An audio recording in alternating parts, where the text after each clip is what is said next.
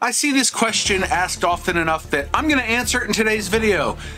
How do I get smooth playback in Davinci Resolve? Welcome back to Creator Reality, my friend. I'm John, and I've been editing for 4.5, 5 years now, and I come across this all the time. I'll be editing along, and there's several reasons for it. A lot of the time for me, it's too many audio effects being applied to a timeline causes the playback to stutter. You get 15 frames per second instead of 30, etc., etc. So I've got several ways to smooth that out. Let's jump into Davinci Resolve and I'll show you what we're working with. Here I have a random clip in my timeline and it's 4K 30 and it plays back pretty smooth. You can see up here, it's sort of dipping down, right? Now, yeah, you see it there when I started playback. It got a little bit choppy and it smoothed out as Resolve buffered the footage. Now, if you're shooting in 4K and 60 frames per second, this is going to be a little bit more common for you. For me, it's not too common, but here's a place where it is common. If I take this whole clip and right-click and change the clip speed to, let's say, 800%, ripple timeline, boop. Okay, it's really short. We'll disable the audio. And then I play this back. You can see we're at 12.4 frames per second, and then it tries to catch up. Now, the first thing you can do completely outside of Resolve is to have your footage on solid state drives. SSDs, as they are more commonly known, are much faster than the old rust discs or spinning platter discs. Hard disk drives, HDDs. I store all my footage on SSDs. I will leave a link below to the SSD I've been using for years. I think it's a SanDisk, 1 terabyte. Works great. Then I move the footage off onto an archive disk when I'm done with it. But that helps with the playback kind of holistically. It's editor agnostic, if you will. Now, inside Resolve, we do have a bunch of solutions, like I mentioned before. Let's go take a look at those. Now, my favorite is to actually right-click on a clip and come up here and say Render Cache Color Output. And then you should see a blue line above it. There it is, a red line, and it's blue as Resolve caches this to disk. And if you're asking where does Resolve store it, we'll get into that in just a moment when I go through the settings pages. Now that Resolve has fully rendered this out, it'll play back at 29.97. Look at that. Ta-da, it's great. So if it's a Fusion clip, you can actually come up here to Render Cache Fusion Output and change it from auto to on. That'll do the same effect, but for Fusion clips.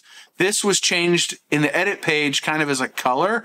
That's just how Resolve works. So that's one way to do it. The other way is to right-click on an individual clip and come up to Generate Optimized Media. And Resolve will come up here and tell you how long it's going to take, and then it should play back smoother. There's a caveat to that, though. The other way I like to do it is to come up here to playback, come down to timeline playback resolution, and it's set to full. You can set it to half or quarter, and if I set it to quarter, when I come over here and I click play, you'll see it's fairly sharp there, but as I play, you can see it's kind of grainy. Grainier than usual YouTube compression. Actually, if we go full screen, you can see that there's a lot of jaggy lines and compression artifacts, and it gets really bad and it looks like 1990s internet. That's the quarter resolution. So we have rendering fusion or color output. We have changing the playback resolution. You can change your timeline resolution.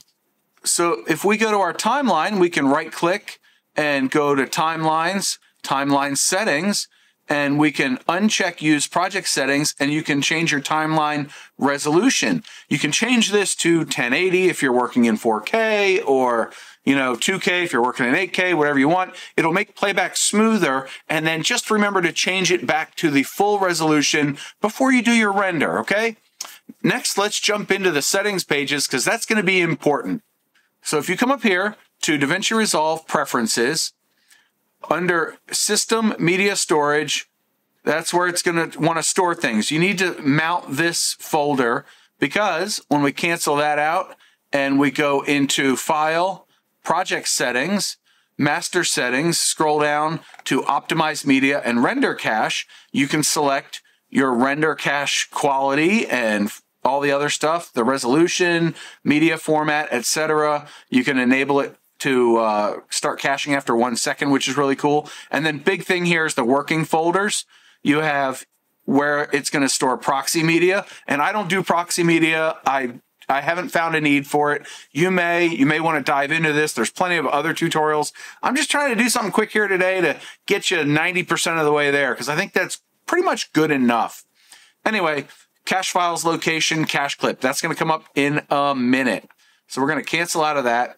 Along with the optimized media, you're going to want to go into playback and make sure use optimized media if available is selected. It's got a check mark next to it. See, I removed it and then I put it back. Now, as you're going through projects, you will create a ton of these clips, and Davinci Resolve stores them. Each frame is an individual file. So you get thousands, tens of thousands, hundreds of thousands of files that take up a lot of space. You do not have to remove most of them manually. I'm going to show you how to manage it inside Resolve. So we're going to go up to Playback and Manage Render Cache. And it could take several seconds for this to pop up, but it'll eventually get there. So we want to click on Render Cache twice to sort it in descending, and you can select all of the projects that you want to clear out the cache for, and then click Clear Selected Cache. This will go through and delete almost all those files. Hold steady. We got to fix for that too. This is my folder where all of my cache clips are stored. You see that cache clip? This one, optimized media. If I double click that and I go in, you can see it's got one folder and it's from today. It's a Saturday night and I'm recording a video. So yay for me. You can literally just go into cache clip and click on optimized media and hit the delete key and delete it. But those are the big settings. Literally the color and fusion output, rendering that, I mean, that makes a world of difference for me. And then I don't really do the optimized media often. It's usually those two renders and then playback at half or quarter resolution.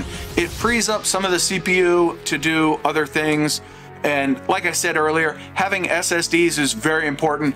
If you want to help support the channel, the link below is an affiliate link, so no extra cost to you, but you will be helping me out a little bit, so I appreciate it. Thank you in advance.